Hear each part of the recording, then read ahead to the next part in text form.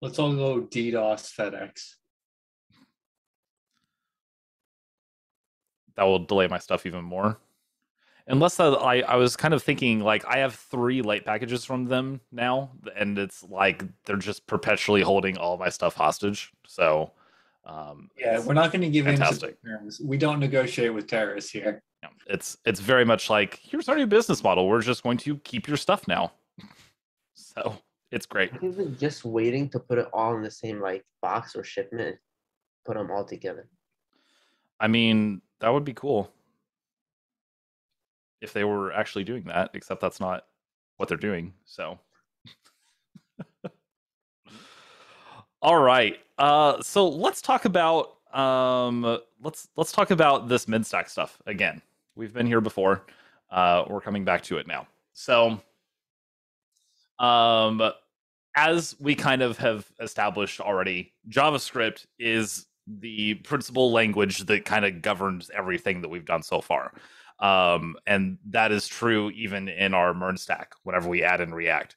Um, so this like the idea of JavaScript is going to follow us again through this entire unit. It's going to be both our front end with React and also our back end with the rest of our min stack to create our MERN stack. So just as a reminder, Node is going to be the runtime environment that our server, our backend server, is actually going to be using. Express is going to be the framework that we are running inside of this Node environment, and it's going to manage that request response cycle for us. That's the job of Express.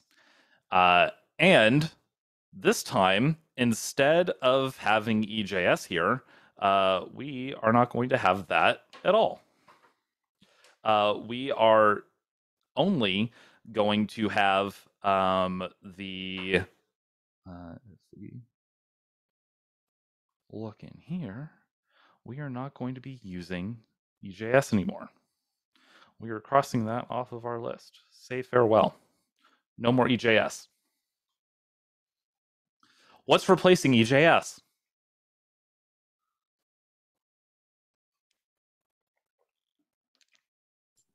React. JSX. Yes, React. React is what we will be using to do all of our views instead. So that is going to be running on our client device. You'll remember last time, where was this EJS running? Where was our EJS being executed? Where were we compiling this?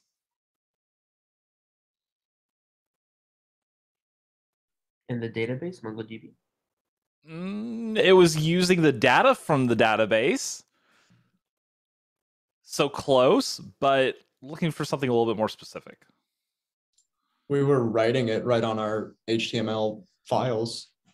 Okay, cool. Yes. And where were we taking the data from the database? We were combining it with those HTML files, and then where was that action taking place? Views. Views, yes. I'm looking for a device, a specific device where that was happening on.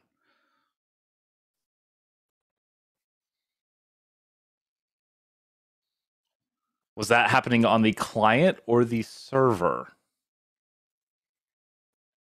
That was on the server. It was on the server, yes. All of our EJS being compiled, all of that happened server side. And what our server was responsible for was building all of that out and then sending the fully rendered HTML to our client. This is going to be a little bit different whenever we're using the min stack, the Node and Express and MongoDB in our backend. Now, because what all of these things are going to be responsible for is just getting data and then sending that raw data to our front end, to our client's device. And then the client is going to be building the rendered HTML on their machine. So before in Unit 2, we were doing server-side rendering. all of that was happening server side. We were compiling, we're using the data from the database, and we were combining that with our actual views. And then once we had all of that data and the views all together, we were sending a fully rendered HTML document to the client. What we're doing now in this unit is we're sending raw data to the client, and then the client is going to build out all of this stuff on the client device on their end. We're using their machine to do this work instead of ours. And we're still going to be using MongoDB and Mongoose to be able to implement all of this stuff. Again, MongoDB is going to persist our data. It's document-based instead of being a relational database. And then Mongoose is going to allow our JavaScript application to actually talk to MongoDB. And we're going to still define schemas in there, and those schemas are going to define the shape of our data. We're still going to be using .env and a .env file to do all of this stuff. So remember, this is the view from our MinStack applications. Our clients down here were making requests over to our server.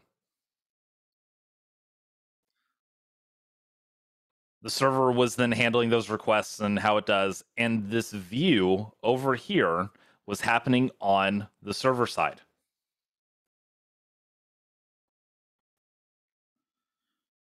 What we're going to be doing in React is a little bit different from this because we don't have these anymore in our React applications. We have no views on our server side. We will have routers, we'll have controllers, we'll have a model, and we'll have MongoDB. All of that is still here. And this is what our backend is going to be doing now. Instead of sending a fully rendered HTTP response, what this is going to be doing is sending back JSON data.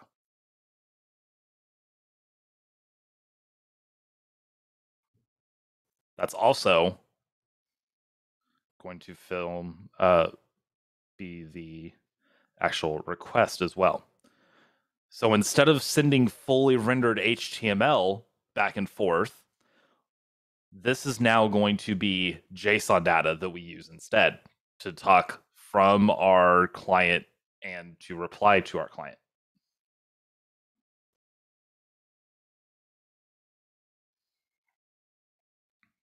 So we'll build out a more complete view of this here a little bit later, but just to kind of put what we're talking about today into perspective, this is kind of where we're going to start. Let's see. Yeah. So, does anyone have questions about this?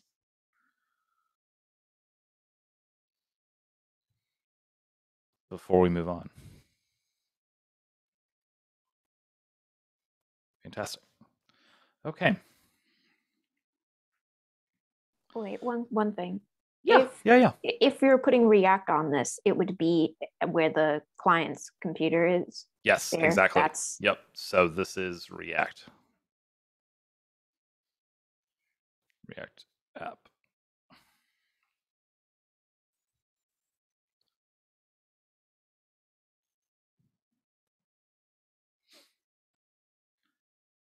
All right. So, let's go ahead and let me stop sharing over there. And instead, I'm going to share over here. So,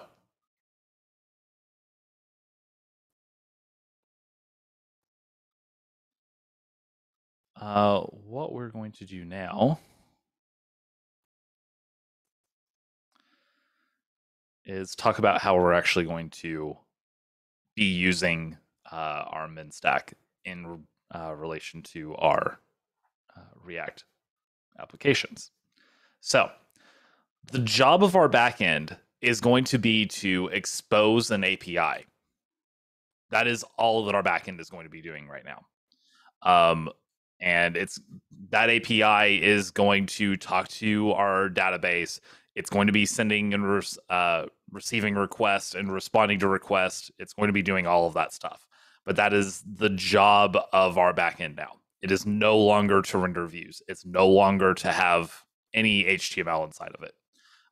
It is just solely going to be responsible for sending and receiving and responding to requests from our client and getting data from a database. Seb, you had a question. So is the R in MERN stack React, or have I just lost the plot? Nope, it totally is. The R in MERN stack is React. 100%. And again, today we're going to focus on the min part of this. Tomorrow we'll add back in React. All right. So, what is the job of this API going to be in our backend?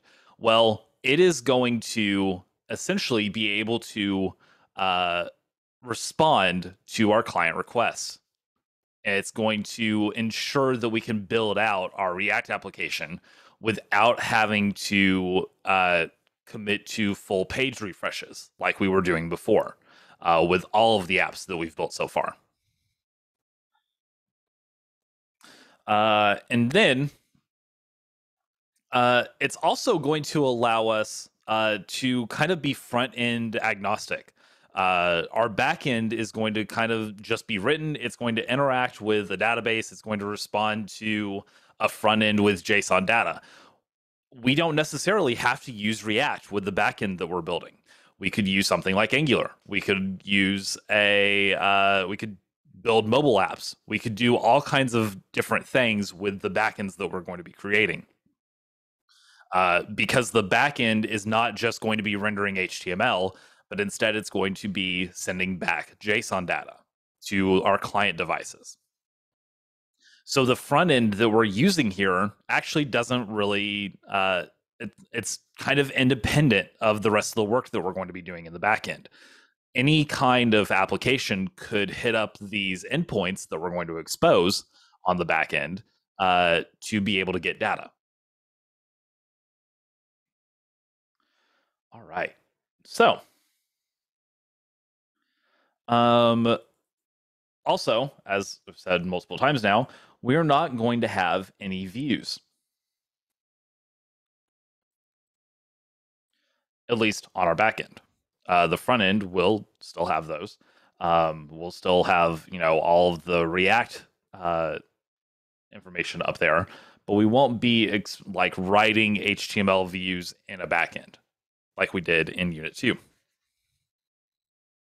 So, what we're going to start all of this with is actually having you all go and kind of refamiliarize yourself with these actual MinStack applications.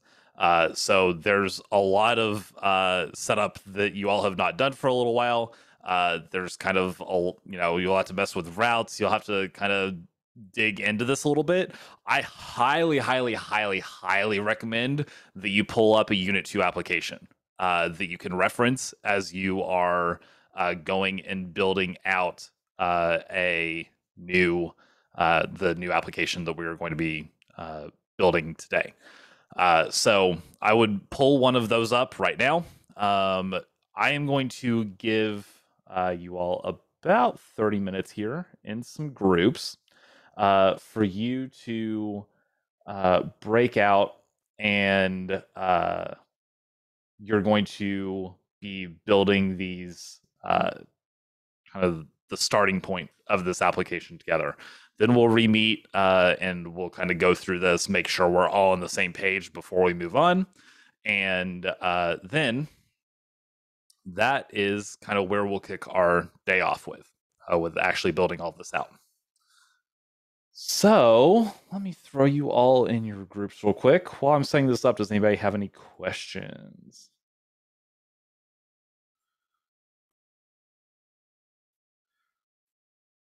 Anybody at all? So would Mongoose flights be like a good thing to reference here? Yeah, that'd be perfect actually.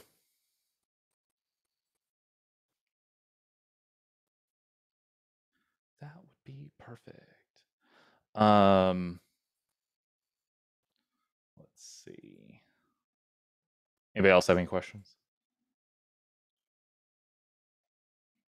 Make sure in these groups that you're kind of, getting together, talking to each other, kind of setting this up all kind of alongside one another. Make sure you're moving through it. Everybody's kind of on the same page. Like I said, whenever we get back together, we'll kind of go over this as a group so that we're all on the same page before we actually move on with our day. Make sure that there's no confusion and you all can ask any questions that you might have. Again, it's been a hot minute since we've done any of this. It's going to be 100% cool if you're a little like shaky on some of this stuff and you're like, wait, what do I do now? Why do I do this? That is super, super normal. But I do want you to kind of get some hands-on time with one another into these actual Express applications without me like hand holding you through the entire thing. Of course,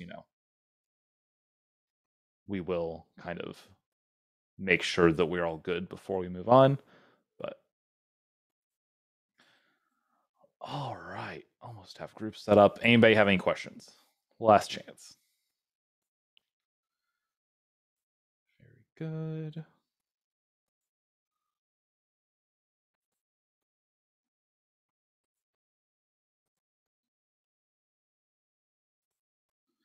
All right. Again, I'm going to give you 30 minutes for this. I am going to have a Slack thread. If all of you, if you could hit an emoji on there whenever you wrap up with all of this, that would be fantastic. Just so if all of you are done like 20 minutes into this, that we aren't just sitting around doing nothing for half an hour. So rooms are opening. Y'all have fun.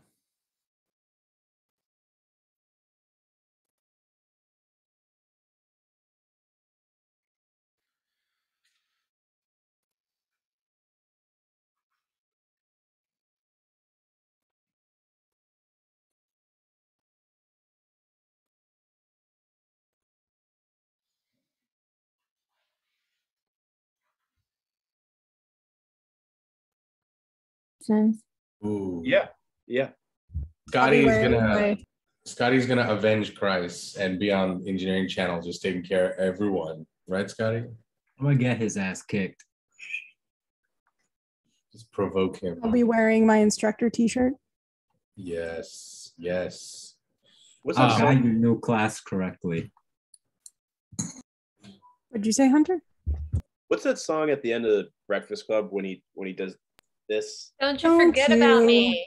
Yeah. Forget about me. We're gonna play that on graduation day. Yeah. Oh, dude, that sounds great. Please put that down on fence paper so we don't forget. Followed by I Will Remember You by Sarah McLachlan.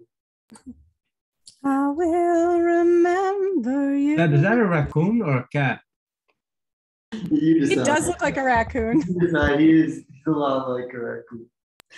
Oh my God, Fat Tabby. I know the one song I can't listen to is How Far We've Come by Matchbox 20 because that is the most yes song there is. But man, that shit hits different. Boy, howdy, I'm going down the rabbit hole. Follow that up by Run for Cover by The Killers, and I am on the floor. The song Freshman.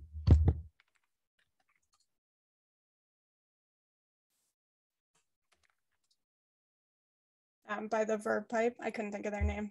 The Freshman. That song, I can't. Let's not even get into Kings of Leon, because then I'm dead.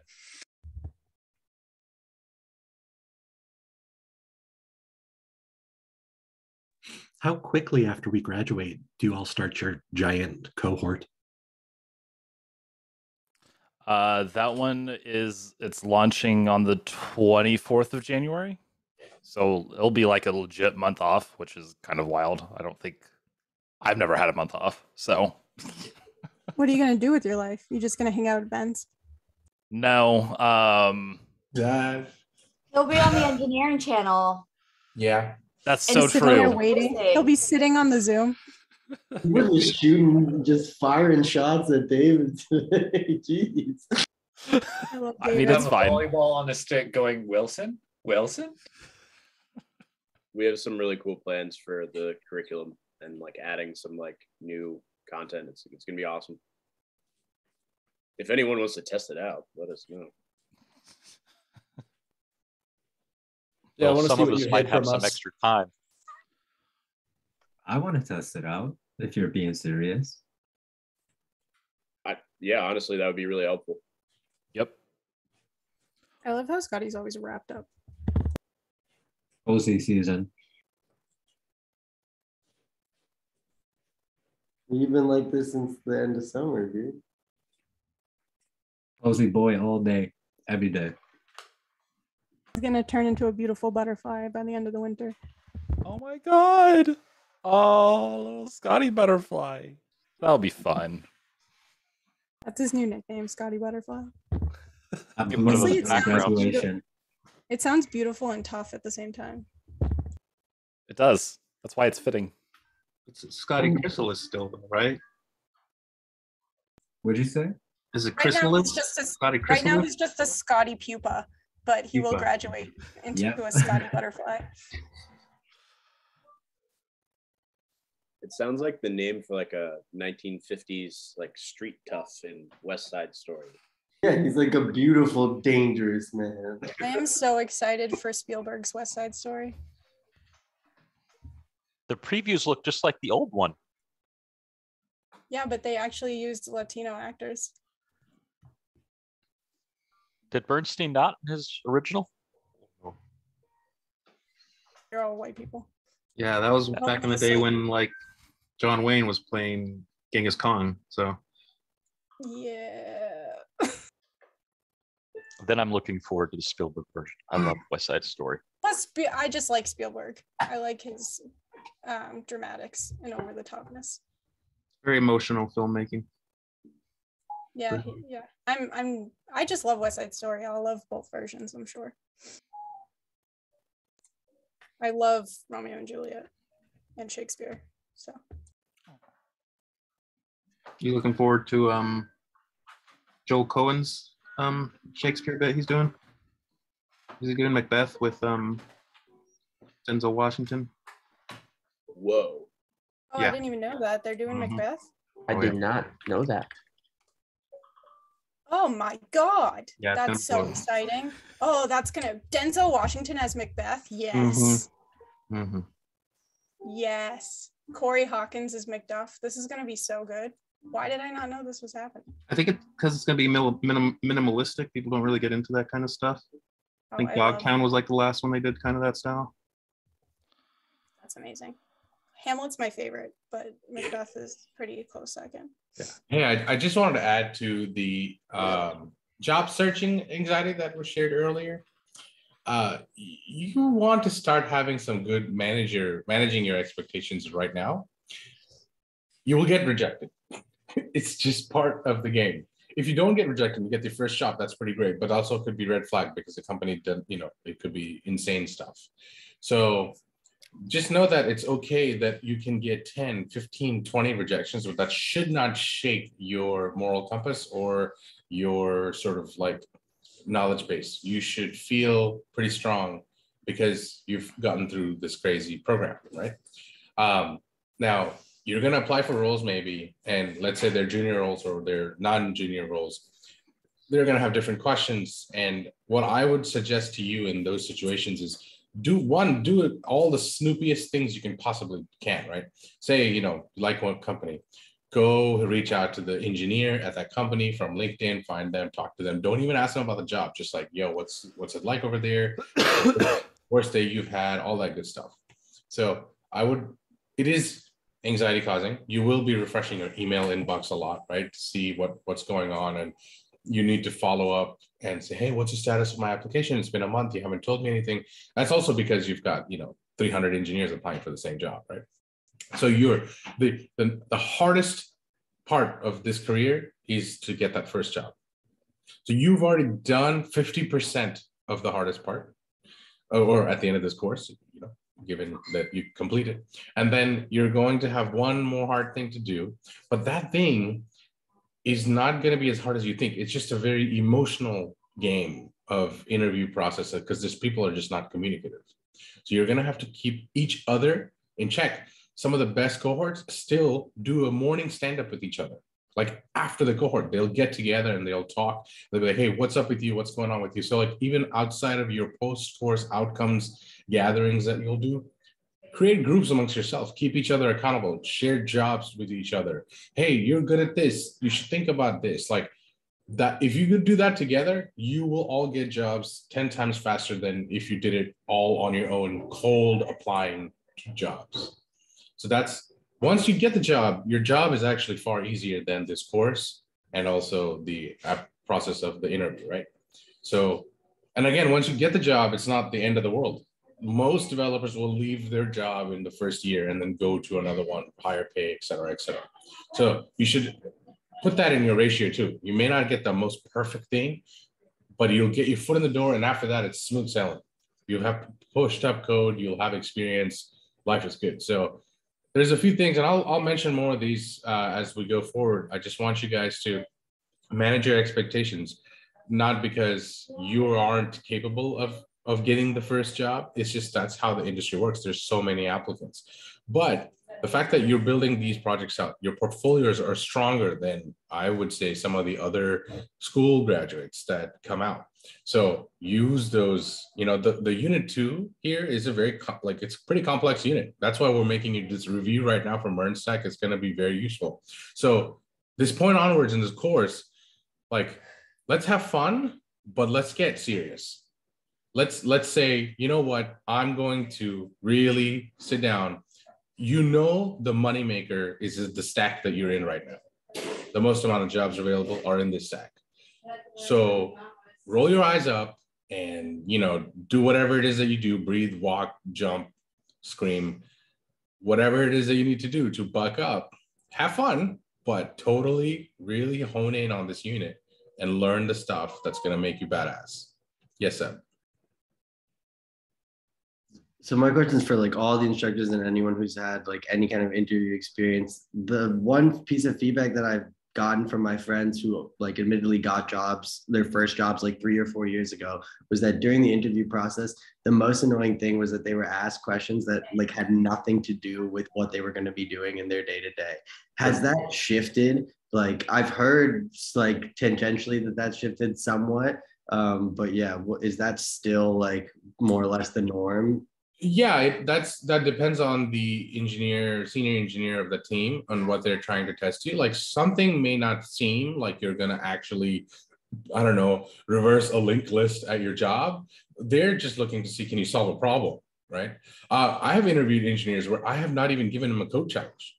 I've literally given them a puzzle to solve because it felt better for me to gauge somebody's like where they are, not because of how accurately they solve the puzzle. It's just that let's take away the code, the thing that you may be nervous about, and just see how are you going to solve a problem. So I make people do a particular puzzle. If you guys ever want to do that puzzle, let me know. And it just shows, okay, this is how I'm working through the problem. So you don't worry about like, oh, what kind of question is coming. The idea is not to become some algorithm expert. The idea is to show that you can solve your problem. And so what you want to do for anyone who's been sort of scared, you know, when I call you out or when I say share your screen now, et cetera, don't be quiet when you're solving a problem. Always talk through it. Sing a song while you're writing a React component about the React component. Like get yourself in the habit of talking about these things, okay? That's what you want. Because at the interview, you literally have to play the role. Like you gotta say, oh, well, all right, let's put up state now. Like the way I lecture or one of us, I talk about all, as I'm typing, I'm talking about, right? Get to that point because that's what they want. 45 minutes pass, you didn't even solve the problem, but you did that, you'll get the job. Nate.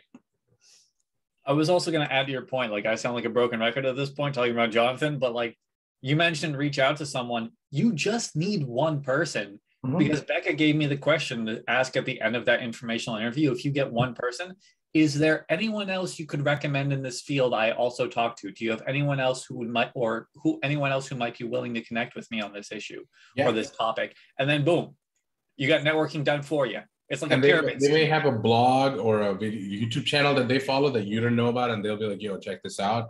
You have no, like, just one person changes exactly. Good point, Nate. Yeah, it's inverse pyramid scheme where you go like through them, through other people, and then through them you go through other people, and then boom, all of a sudden you're done. Truly, yeah. And I'm gonna reiterate one more time: you gotta work together through these applications. Proofread each other's resumes. Once you're done with that, keep each other accountable. You know, somebody applies, you didn't get a job, encourage them. Like, it's all right. We're gonna get through this together.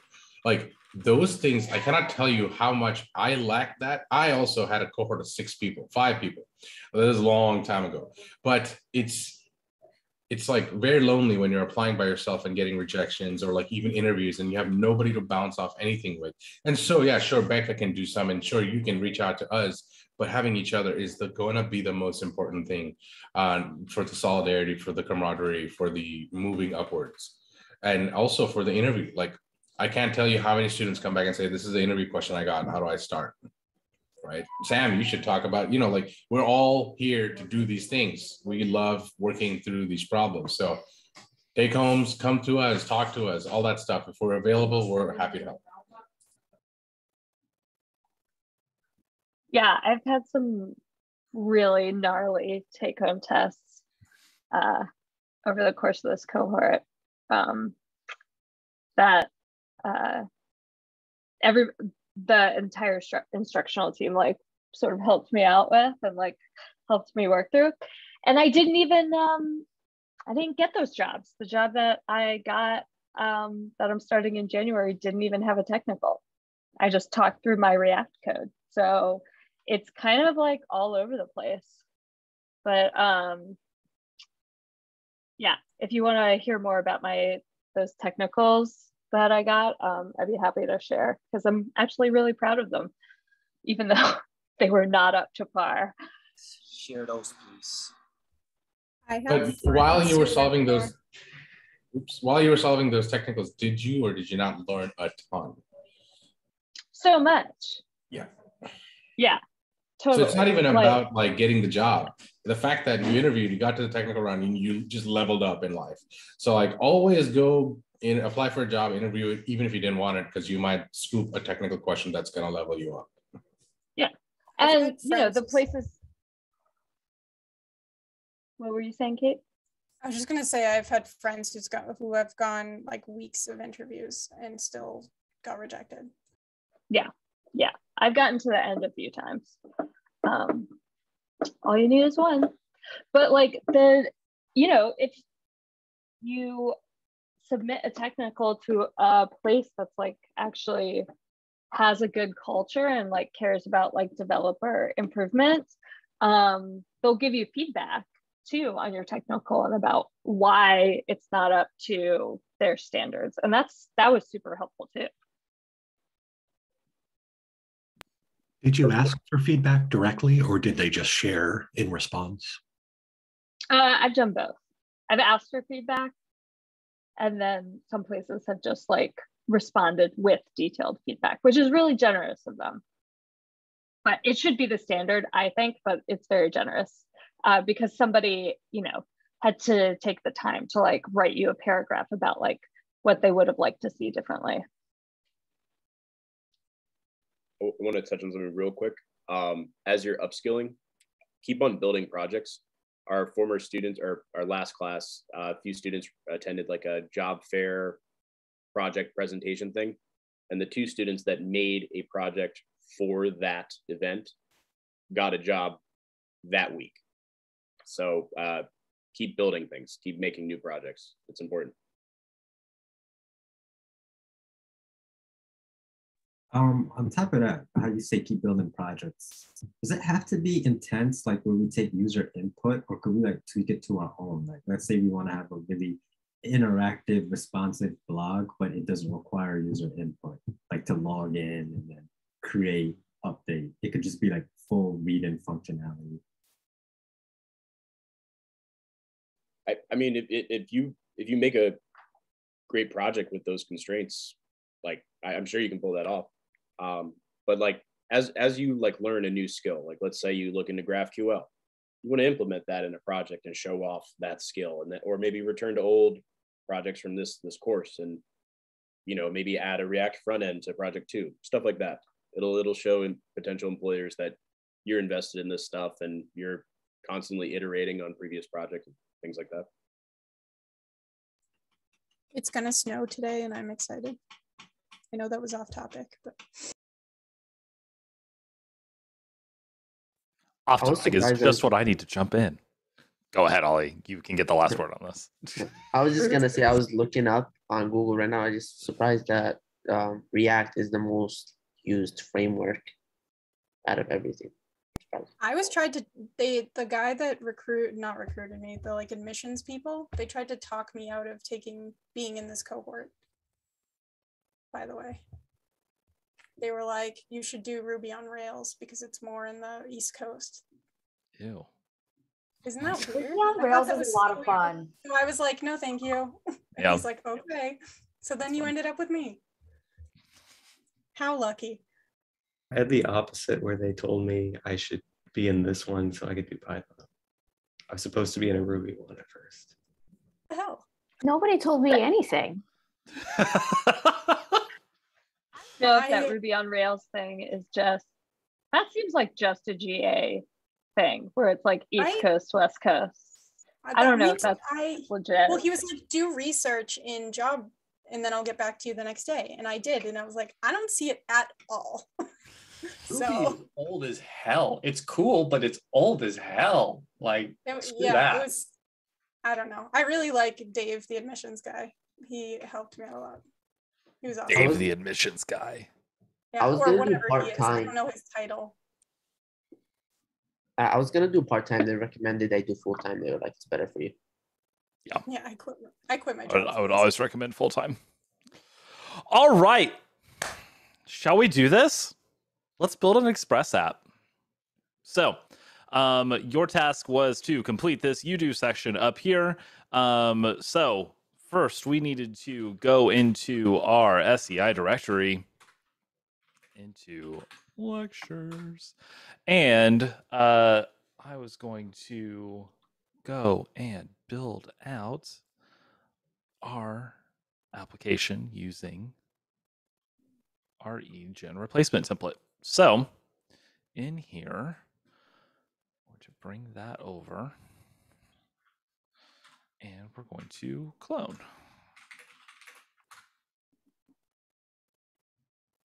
Of course, I have done this incorrectly. Gotta call it the right thing.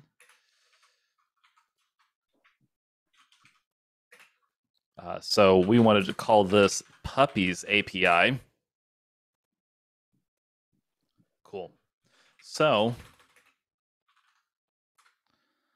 once we are in here, we wanted to remove the existing Git directory. When do we remove an existing Git directory and when do we not remove an existing Git directory?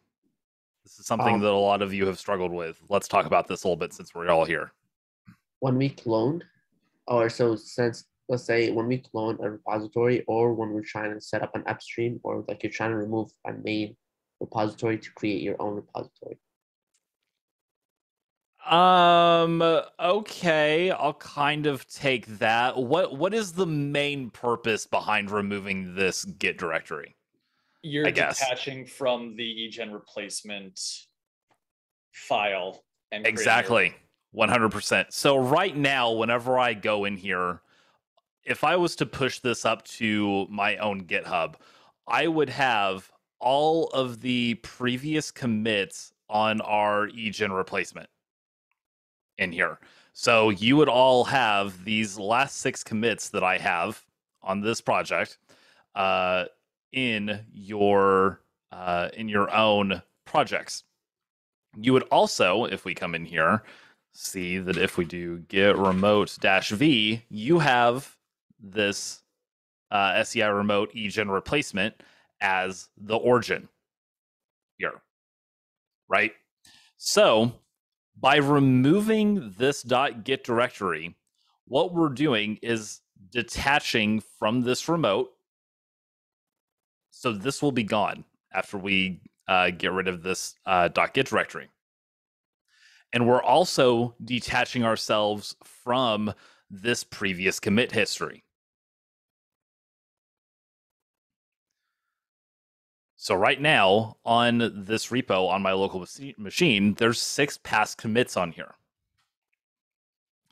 What I want to do is not have those because you all don't want commits from our work on there. So we're going to get rid of this .git directory. So you'll see now this is not initialized as a Git repo. We've lost our Git main signifier here. And we're going to initialize this as a new Git repository. So we're going to get init, and we're going to do a quick git add to add all of our items in here to be tracked. And then I'm going to set our upstream. So we're going to git remote add upstream as this address.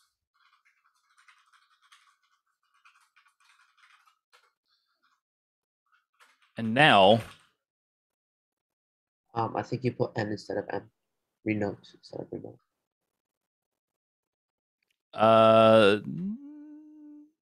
In SEI dash MOTE. That should be right. Oh, I don't know why it's showing. Maybe because I'm far. It's showing N. Oh.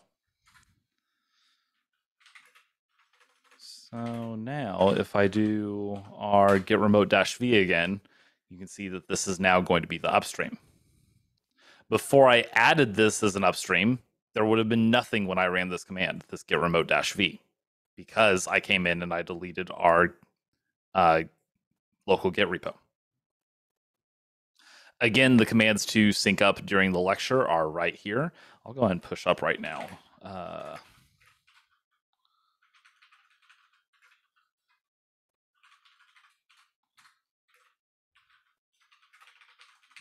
All right. That's not right. Very good. All right. So, we also need to come in and install our npm packages. Yes, Benjamin. Oh, I was just wondering how do you have the shortcuts where you just write G? Yeah, so you should be able to already write G. And then I'm kind of surprised this hasn't come up before, but it definitely has not. In my Git config, this is mildly sidetracky, but I'm okay to talk about this. Cool. So here in my .git config, so this lives in your root directory. So this is just in // and then .git config. I have these aliases in here. And this allows you to come in and instead of having to type out git add space dot, you can just do a. So this is something fun. I'll send this to you all because why not? So is that part of your VS Code? So you have it for every project? This is getting loaded into the command line. So this is actually happening in Git itself. So pretty much everywhere where you would use Git, you have access to these aliases. It's pretty fun and handy. Like I said, I'll send that to you if you would like to have that in your Git config. And you can add all kinds of stuff in here. So I can send you all a link about that too as well. So you can set up your own aliases. It's a lot of fun. All right. So anyway, with that out of the way, let's go ahead. Let's open this in VS Code.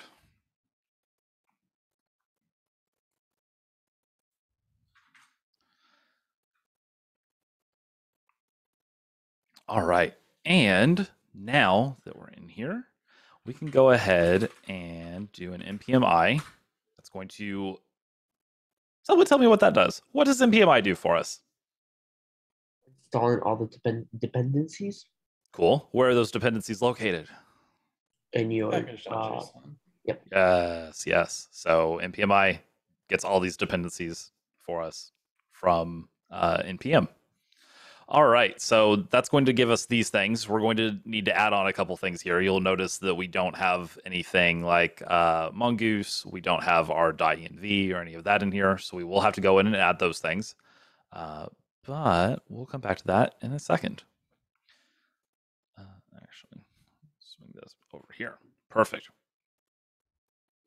All right, so next, we're deleting our views directory because guess what? We don't have any views. So farewell views directory.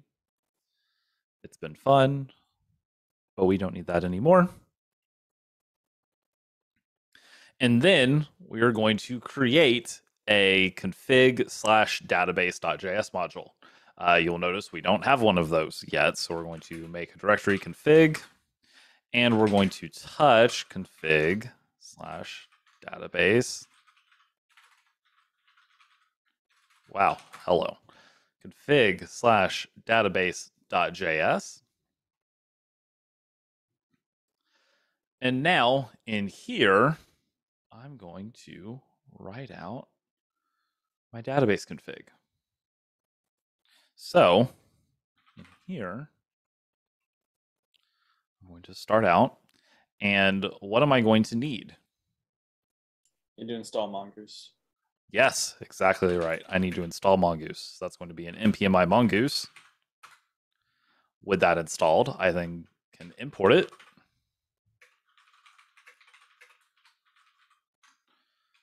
So now I have Mongoose. And I'm going to make that shortcut over to our Mongoose connection.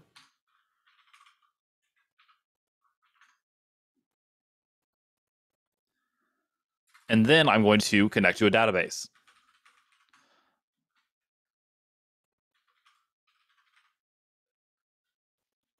But what database am I going to connect to? I'm going to do process.env and then .database URL, but I sure haven't actually done any of this work yet, have I? I haven't made a .env with a database URL in it. So that's going to be the next thing I need. So that's going to be a touch for a .env file.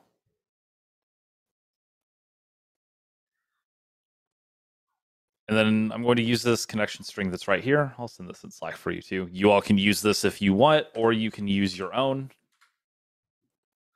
Whatever you use, though, should have this database URL equals blah, blah, blah, blah, blah, blah, blah.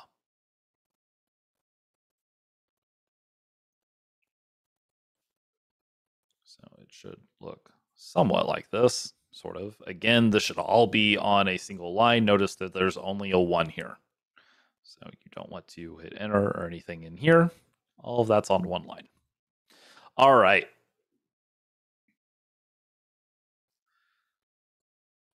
So that's our database set up.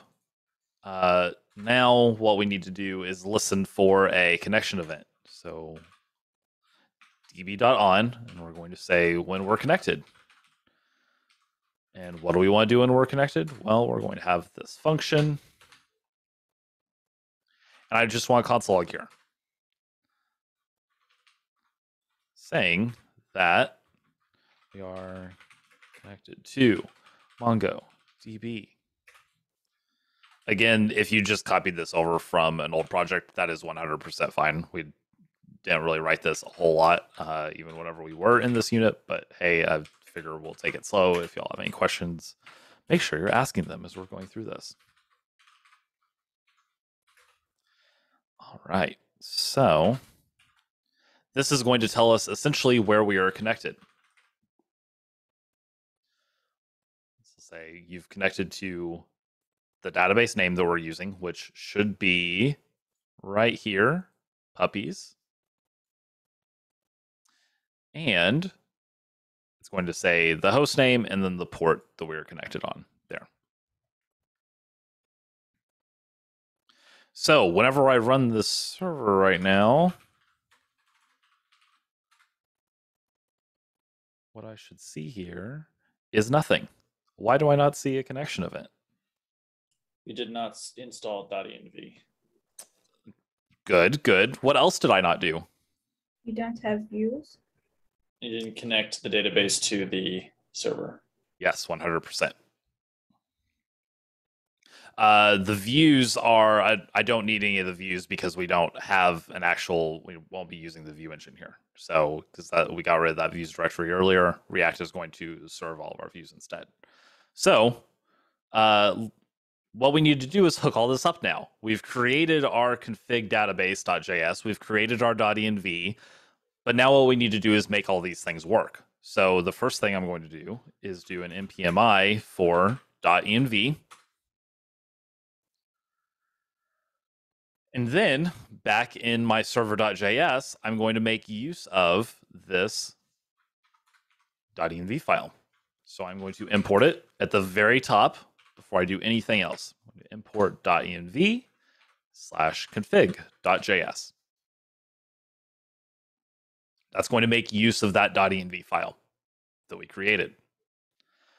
And then we're going to import our database. So I'm going to import .config/database.js.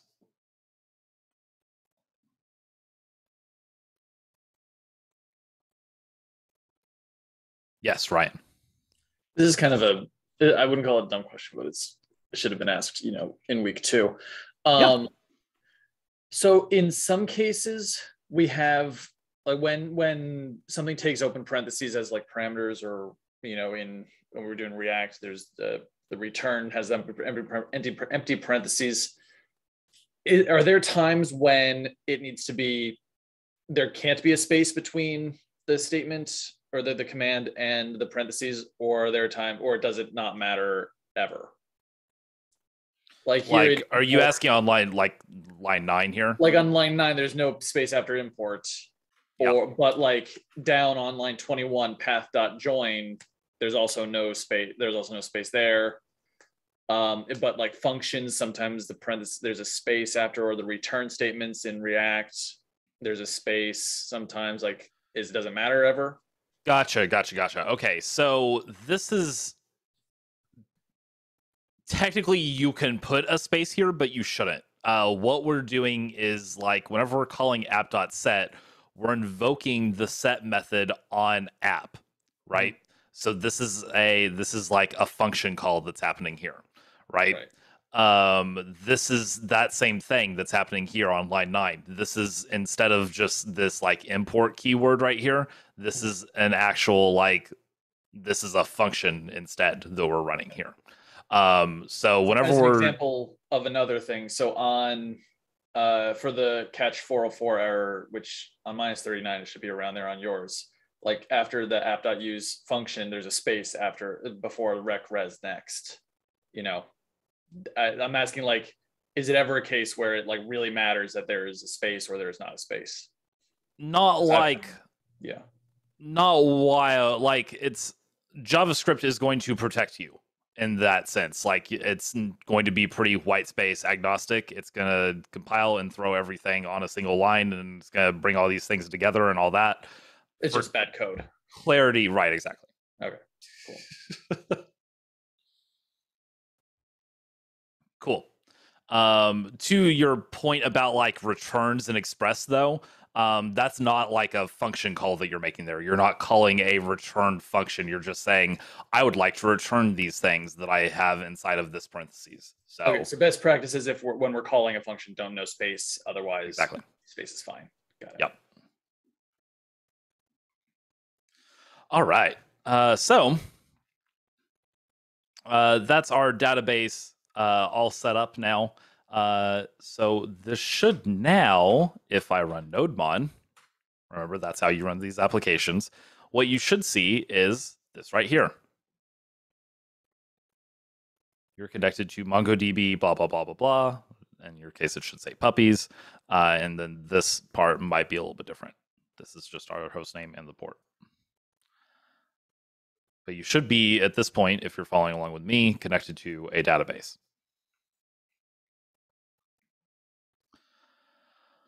All right. Our next task is to create a schema and model named Puppy. So I don't have a models directory. Let me go create that real quick. I don't think I'm connected. My app is crashing. Your app is crashing. Have you done further steps past what we've done as a group? No.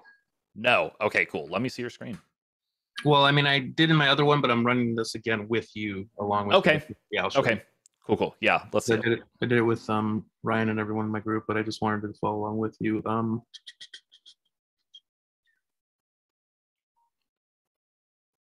Honestly, it was because I didn't name it Puppies last time. I was like, I'll do this time.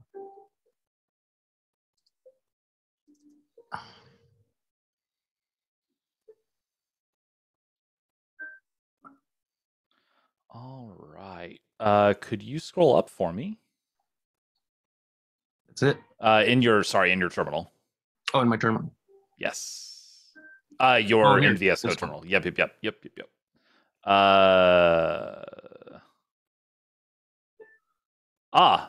Oh no, that's right. Scroll down for me.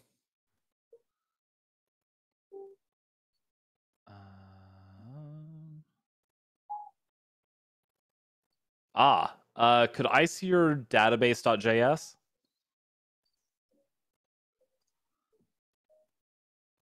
You should not have line, well, really anything after the comma in line 5. Towards the end of line 5, you have the comma, and then you're opening an object there. You should not have any of that. Yep. All right. I think that was what I pasted from flights. Gotcha. Kill that other comma too. And then you just need a closing parentheses here.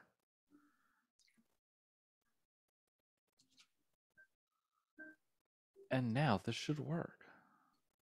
Cool. Hey, look at that. Beautiful. All right, awesome. Thank you so much. Of course. All right. Following along closely.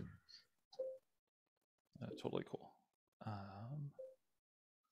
Back over here. Love it. So,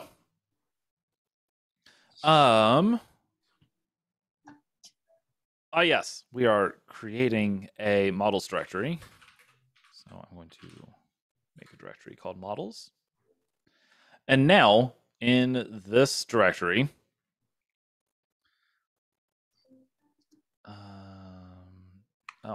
I have to, my computer has to work. That would be cool. All right. So now I have a models directory and I need to touch a file called what? Puppy singular.js. Puppy singular. Yes, because this is a model. So this file should be called puppy.js. And in here, I'm going to, again, import Mongoose from Mongoose. And then I'm going to create my schema keyword in here by attaching that to mongoose.schema. And then I'm going to create a puppy schema.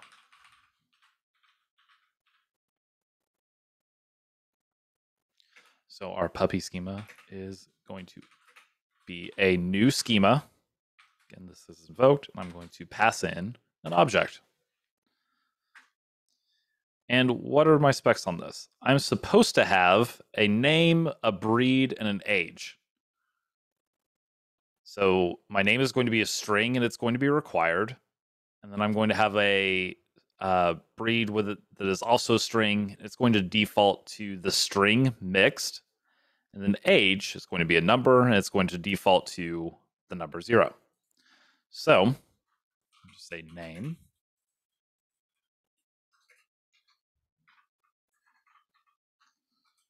And the type on this is going to be string. And required is going to be true.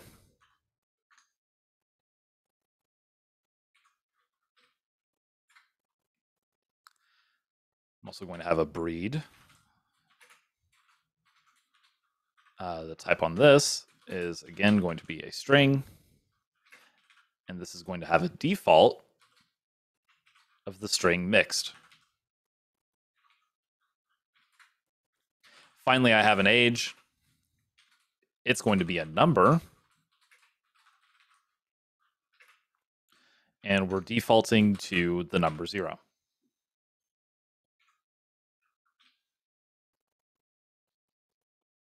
So that's our schema.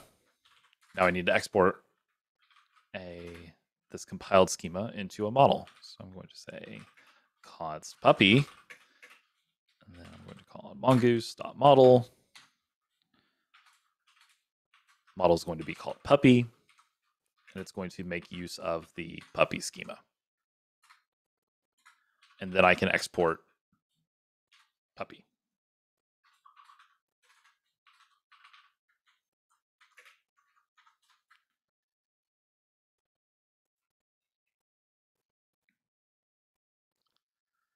So that is our model. Anybody have any questions about this?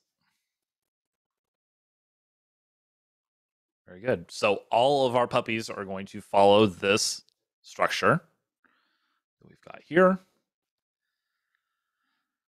Now what we need is going to be routes. So let's look at our instructions here. So we are going to namespace our API routes and code. So we're going to do that by throwing all of this in /API/puppies. So this is going to be the route that we mount in our server.js. And we're going to start by renaming our generated routes /users.js.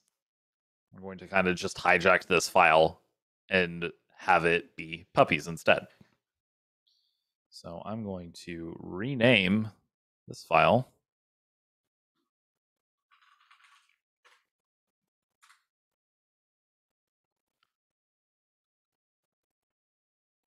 So that is going to hold all of our routes for our puppies API.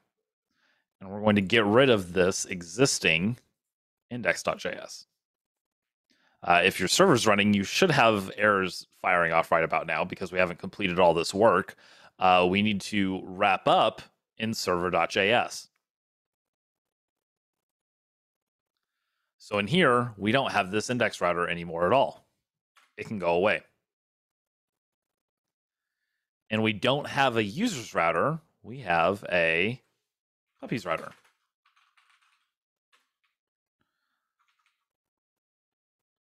That we're getting on routes/puppies.js. So that is our new router. That's taking the place of our user router. And then we also need to change up our mounted routes. Again, we don't have an index router anymore, so we get rid of that. And our base path for this is going to be /API/puppies. That's the root of all of the routes that we're going to make. So this is going to live on /API/puppies. Because we're going to be exposing this API to our front end. And this isn't going to use the users router, it's going to use the puppies router.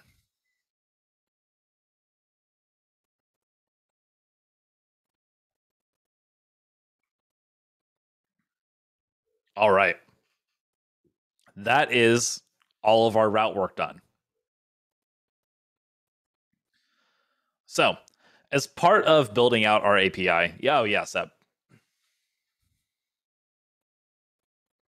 You're muted, Seb. Sorry, I don't think I fully understand like where the directory or like API is coming from, because I just realized I had already gone ahead in this step, and I realized that everywhere I was supposed to have written API/puppies, I just wrote /puppies. and I'm looking in your Explorer and I don't see like a bigger directory called API, is that just implicit that we're working in the directory API? Yes, totally. That is what's going on here. If you wanted to be a little bit more explicit, you could. All that we're going to be building out now in these backend applications are going to be APIs, though. That is what we're building out here. So while you could do that, it's just going to be implied because we're going to say all of our resources now live behind this /API/whatever route. That's just going to be what we assume going into this.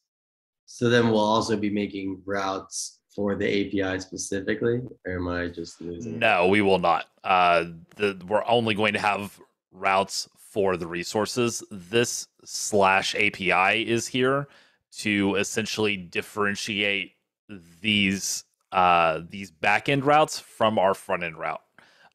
Because what you'll see is these will actually be running eventually whenever we deploy up to Heroku on the same server at the same time.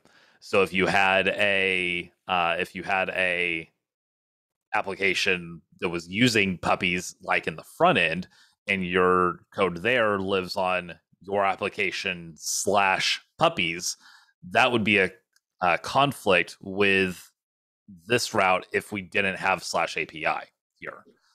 So that's why we have to make this distinction. That's why we're kind of declaring this here and now, is like, this is our API, therefore we're going to put it inside of this /API route.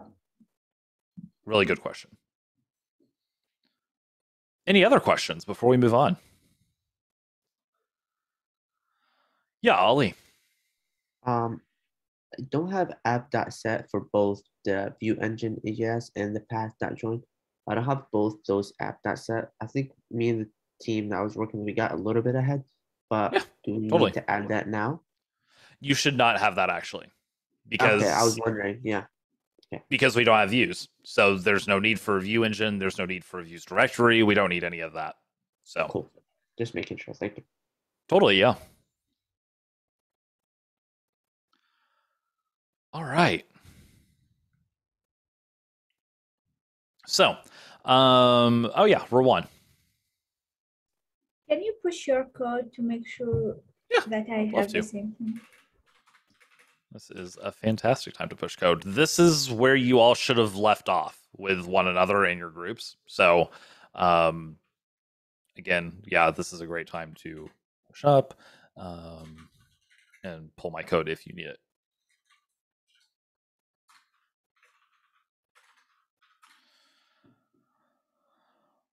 Very good.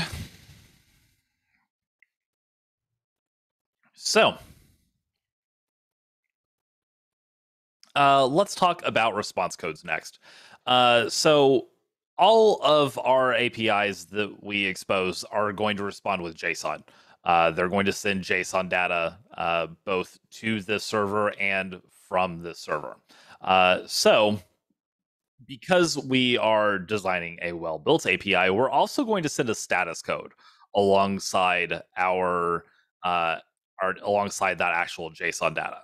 Because we're going to be able to make decisions on the front end based off of those status codes.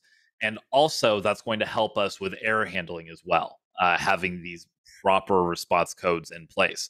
So like you've almost assuredly gone to a website before and gotten back a 404 error. Whenever we have something like that in React, that's because we're sending that status code. That's because we can fall back and say, does this resource exist on our backend? If it doesn't, I want to respond from the backend with a 404 error because we're requesting the wrong thing. So that is something that's going to be really, really handy for us back on the front end. So we want to start with that now on the back end. So here you can see the common resource response codes that we will be using. You can also see that this links out to the HTTP status codes, which I will relink up. So whenever you have these status codes here, that's going to be super, super handy for you. Again, these are just like all of the common ones that exist. So we won't necessarily be using a whole lot of these, but these are available to you should you need them. You see, hey, we have redirection here. And then we have all of our client errors. What can our clients do wrong? And then we have server errors, like what can our servers do wrong? What we want to be seeing most of the time is going to be success. So that is usually what we will hopefully be responding with, is one of these success messages. All right, so one of those you'll note, though, is a server error down here. These are all of the things that can go wrong with our server. So we want to kind of have like a fallback default that we can use for our server errors. That is going to be this 500 error that we have here, this internal server error. And we're doing that again so that we have this information available to us on the front end, on our React application side. So that we can say, hey, was there a 500 status sent back along with our JSON error? If there was, then I want to actually have some kind of error message related to that. So this error handler is actually going to replace the existing error handler, because something that this does, you'll see, is it renders a error page. It's looking for a view called error. Again, we don't have views here, so we can't use this, and we need something else instead. That's what this is going to get us. So we're going to essentially replace most of this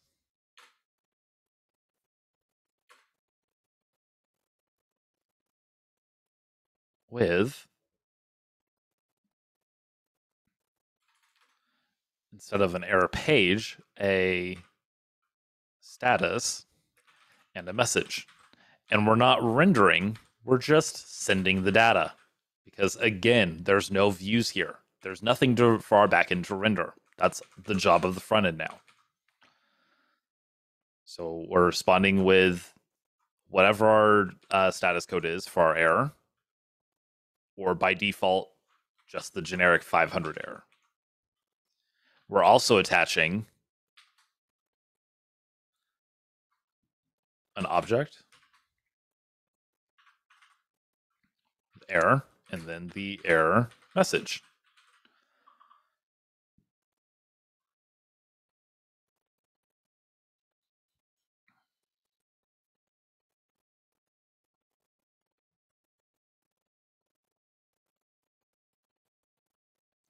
All right.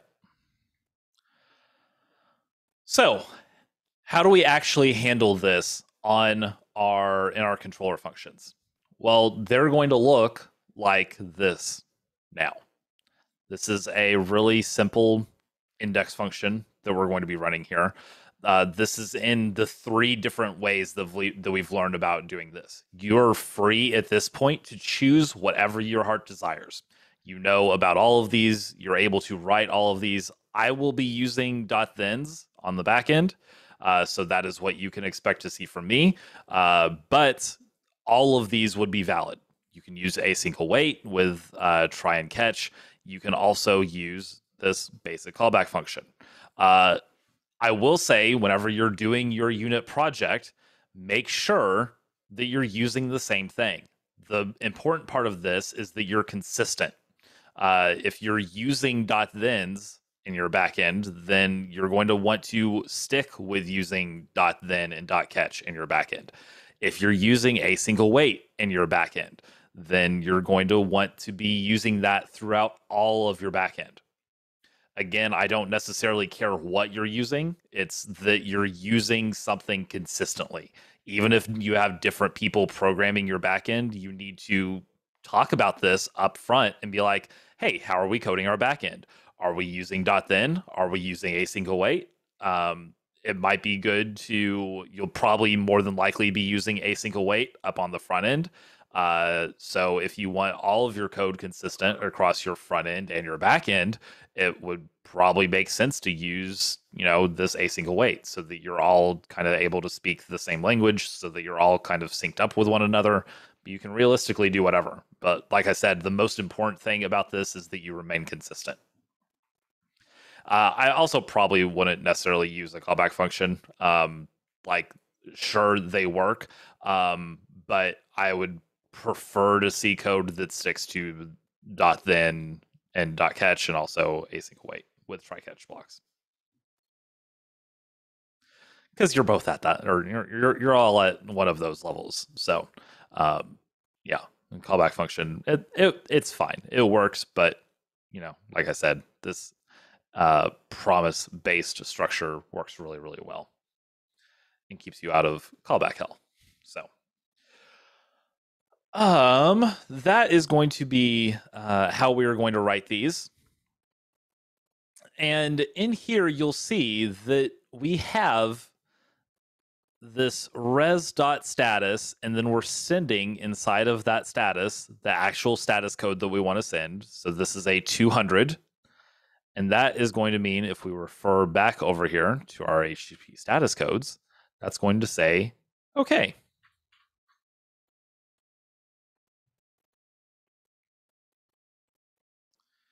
And I just lost my place. That's okay. All right. So after that status code, you'll see that we are also sending JSON data by chaining on .json and then whatever resource that we want to send back to our front end. In this case, that's going to be puppies, because what we've done is puppy.find. That got us all of the puppies, which we are then sending back to the front end. We're doing res, and then we're sending a status code of 200 along with the data. That's what this is doing. It's sending the status code and the JSON data.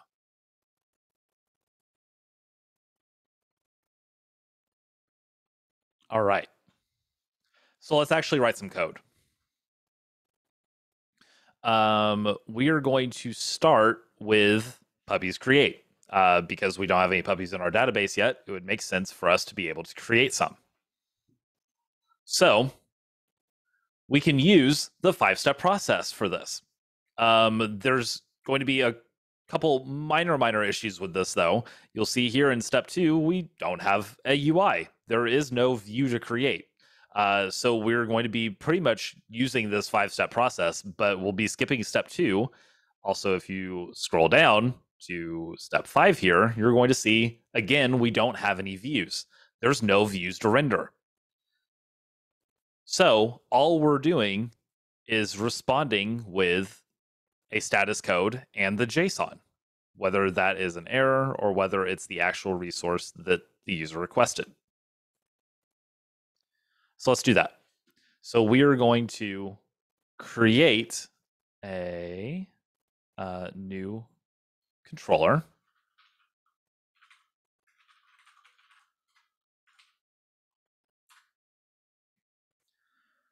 So now you have a controllers directory. And we're going to, in that directory, touch puppies.js.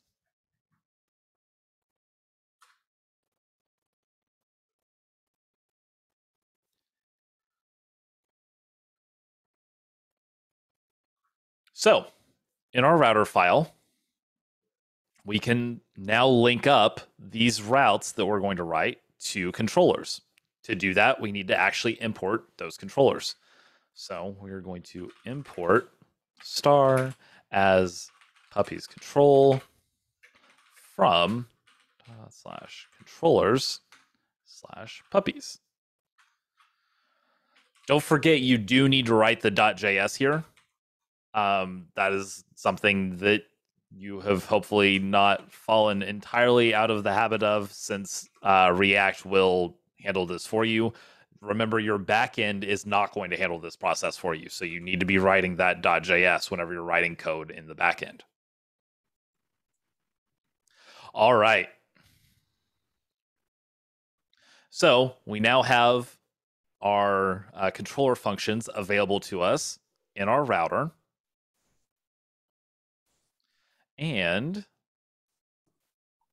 we can now actually write our controller, or our controller. So in here, at the top of every controller, we're always importing the model specific to that controller. So we're going to import puppy to get our puppy model from /models/puppy.js. Don't forget that .js.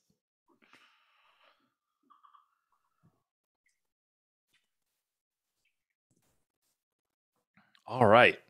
So with that out of the way, we can now write our index controller function. So I'm going to stop up a function called index. Again, this takes in rec, it takes in res. Request response. And hey, this is a great time to do a quick little sanity check. Let's make sure that all this stuff works. So this is going to be a console log.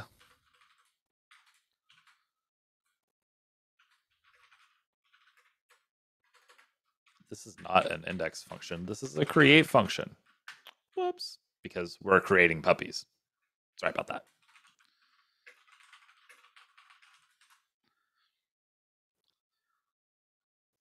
So again, just going to stub this up for now. Real simple.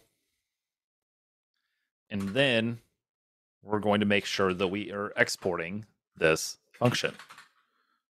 So I'm going to export create.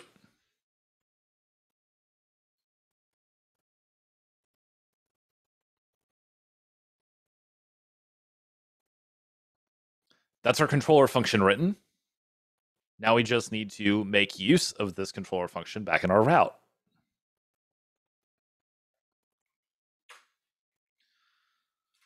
So this is not going to get users. This is going to get puppy, or not even a get. This is going to create puppies.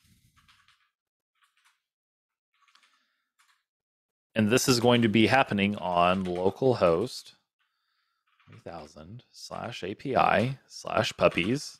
And this is going to be a post. How do I change this from a GET request to a post request on that route?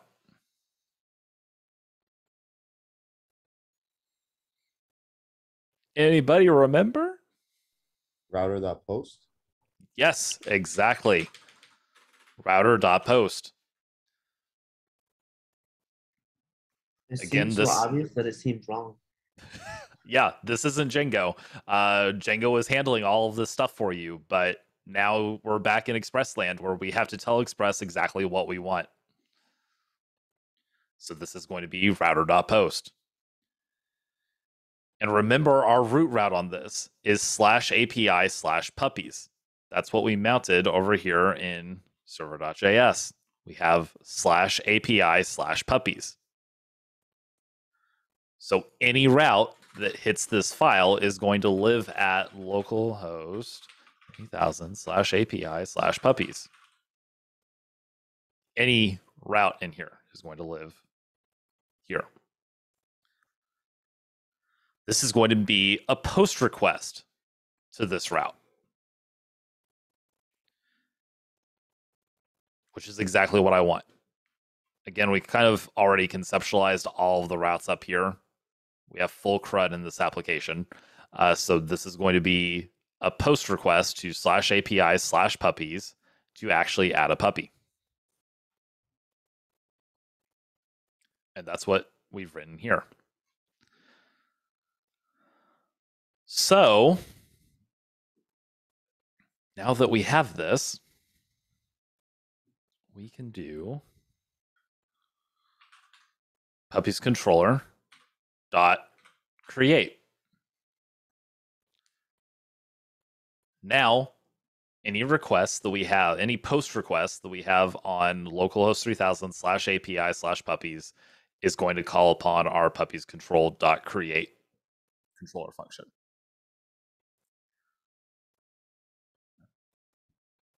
Again, this is stuff that you've done before, but it's been a little bit. Do y'all have any questions about this kind of framework that we've set up so far?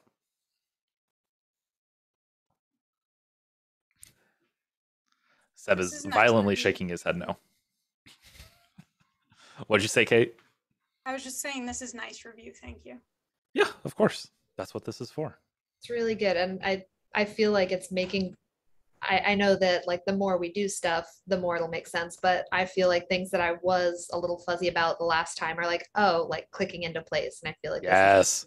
Yes, Very that's nice. exactly what you want. So that like wild point there, that is like what you can expect whenever you're going back and reviewing stuff now.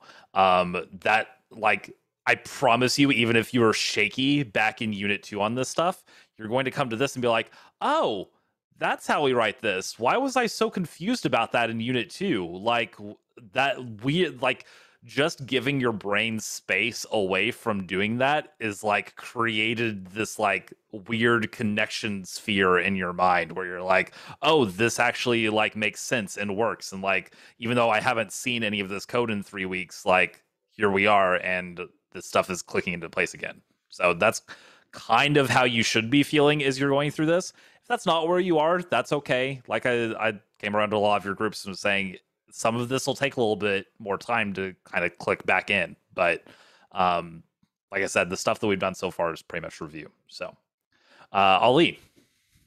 Can you show us where both frameworks are like going to be connected or connected? Because you know how we skip. Not yet. Okay. I was trying to look we see- will. Don't worry. We will get there. Abdul. Should I be getting a 404 error when I run the server? When you're running the server? Yeah. Let's see what we get. Now's a great time to run our server. You should not be getting a 404 error though. What are you trying to do exactly? What? Well, I was trying to see the console log that we have. Oh, we'll get there in a second. we haven't- Don't worry. we haven't gotten there. Yep. That's why I was asking where it was connecting because Yes. Yeah. We'll like 2 seconds. We'll get there. Jared. I'm still a little confused in building our routes here. The slash with router.post, but we have the slash API slash puppies in server.js. Yes. Yep. That is just saying I want you to use this route, like this root route that we have. This API, so this is all going to be on localhost 3000/API/puppies. So say if I was to, like, this is a totally nonsensical route, so don't create this. But if I wanted to have a post on puppies/toys for some reason, again, don't actually write this. This would be /toys right here. I'm so sorry. I'm turned around. That slash or /toys is coming at the end of API. Yes. Puppies. Yep. So the plain route is just closing it up with a slash at the end. Exactly. Yep. I will stop being turned around by that in like that's totally cool because that is the exact opposite of how Django worked. So it would be natural for you to be like, oh, this is different. So it's a good realization to have right now that like, oh, this is how we write this again. Thank you. Yeah, totally. All right. So next up, let's actually talk to this. I know I'm going into your lunch. Sorry, I'll give you a longer lunch. Don't worry. But I do want us to at least have one small victory before we go. So you're going to want to pull up Postman.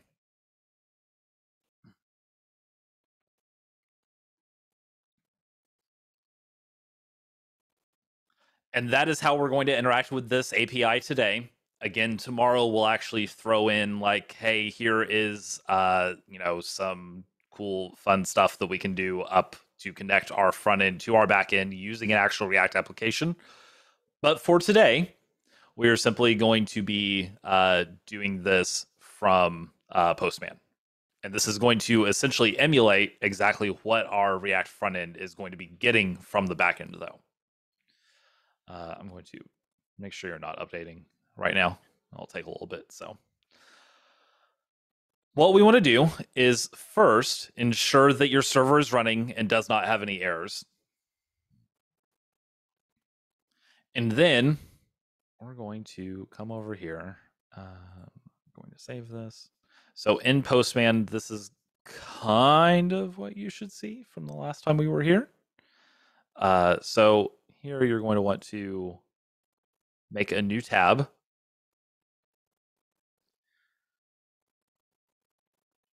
And then you're going to change this from a GET request to a POST request.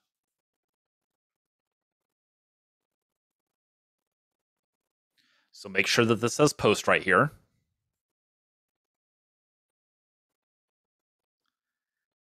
And our request URL is going to match this right here. It's going to be http://localhost:/API/puppies.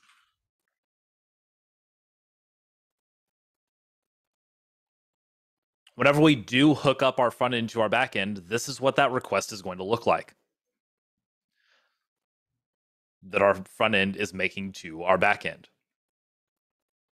We're just doing it here in Postman for now. So this is going to be the actual URL you're calling. And then in here, we want to go into body. Because remember, we're creating a resource. So we need to be sending data with this request.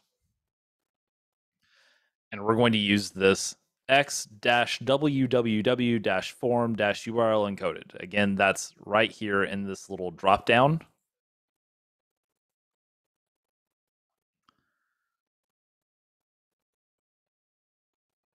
And you should now see a table that looks like this. You should have key, value, and description here. Remember, we are in here in body, and then we click into this drop down x-www-form-URL encoded. What should be our keys here? We're creating a puppy. What do we need? How can we tell? Name, breed, and age. Perfect. Why do we need those? That's what's in our model. What's in our model. Yes, that's what's in your model. Your model is your source of truth. So we need a name, we need a breed, we need an age. Our name needs to be a string.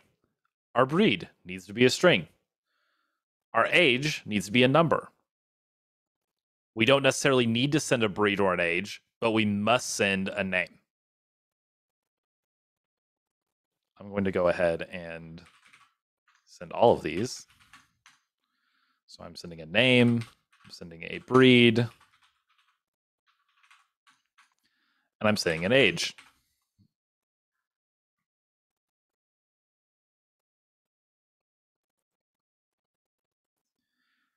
Now, whenever I do this, if everything goes well, if I have a POST request up here to http://localhost:3000/API/puppies, and I send a name, a breed, and an age, in my response, I should get JSON back. And that JSON should look like a MongoDB document. Let's try it. That's not right at all. Why am I saying any of that? All we should see is a console log. We haven't done that yet. All we should see is a console log in our in the terminal for your app. One day soon, we'll see an actual puppy.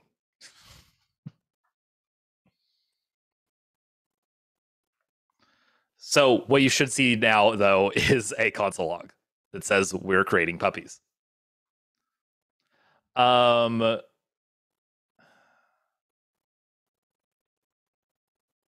have any questions? Anybody not getting that console log?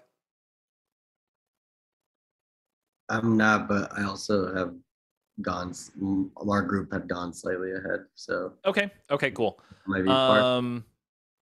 How about we stop there for lunch then? And I'll troubleshoot your issue, Seb. Yeah. How about I'll give you all, I stole 8 minutes from you, so I'll give you 7 back. Be here 15 after. So you have an hour and 7 minutes for lunch. Enjoy it. And we'll actually make puppies. Can you push your code, David? Oh yeah, absolutely. Seb, your issue. Should I just pull your code and just start where you guys are at, or I am 100% fine to do whatever you want. I will investigate your issue all day long, or you can just pull my code. I'm done to investigate. Okay, cool. Let's check it out.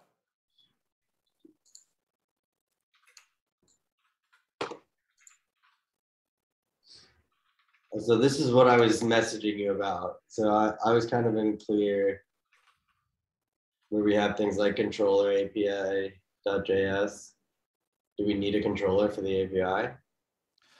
No, you do not.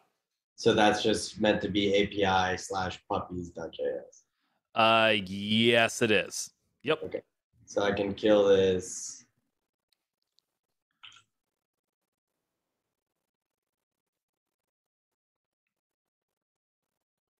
And then I can bring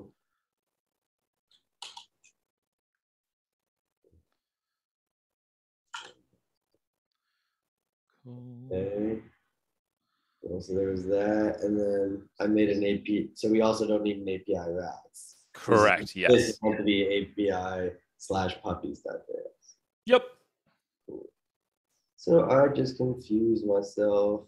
No, you're cool. Need to look at that because that's kind of awkward. You know, this can work out. Oh.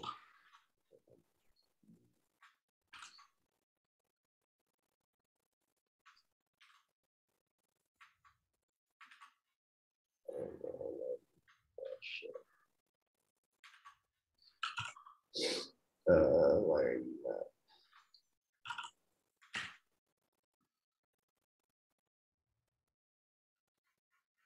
Okay. Should I just try seeing what my server looks like again? Yeah, let's try this now. Like in Postman or yeah, in Postman. Okay. Just send this. Localhost. You have HTTP. It should be HTTP. HTTP.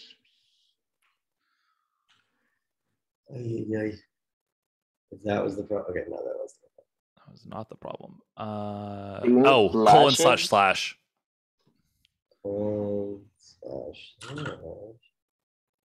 Cool. Yeah. Hey, you're made a puppy. Good job. So happy for you. Should we be getting the in the terminal if we went ahead and did the create function in the console? Should we be getting like failed to load resource? No, you should be getting the resource response in Postman. I don't know if you saw what Seb just did. Yeah, I got that in Postman. I got Okay. everything in Postman works fine, but in the console, in the browser console, I'm getting nothing. Oh, yeah, you won't have anything in the browser console. Okay, at all. just want to make sure of that. Yep. Ali. I'm getting the same thing Seb is getting. Okay, cool. Let's check it out. So when I send the request, nothing happens.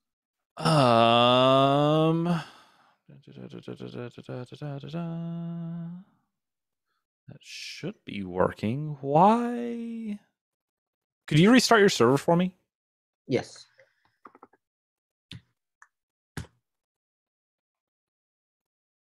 And try again.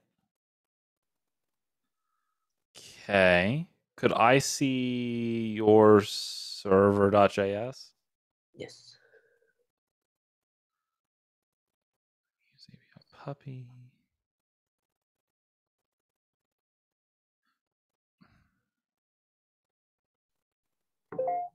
Okay.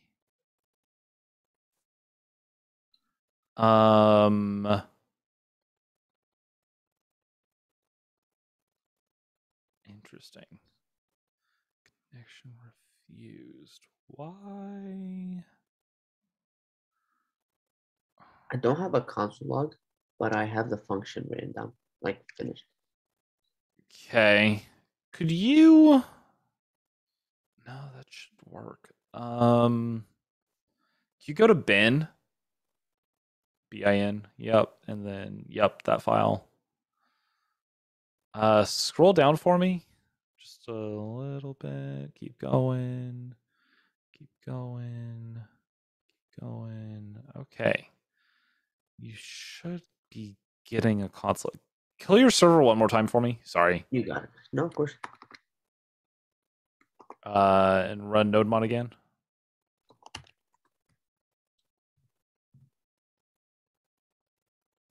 Why are you not getting interesting? I have the create right. Okay.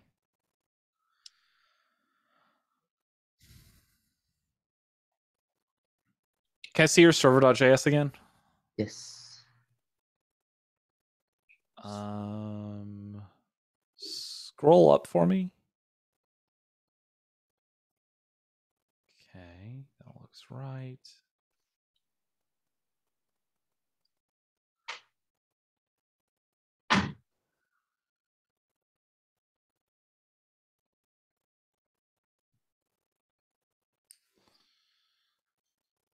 Weird.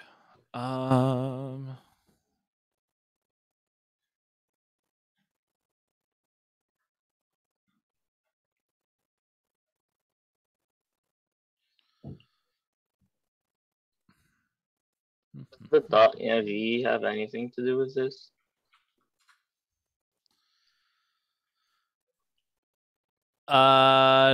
No, it wouldn't. That's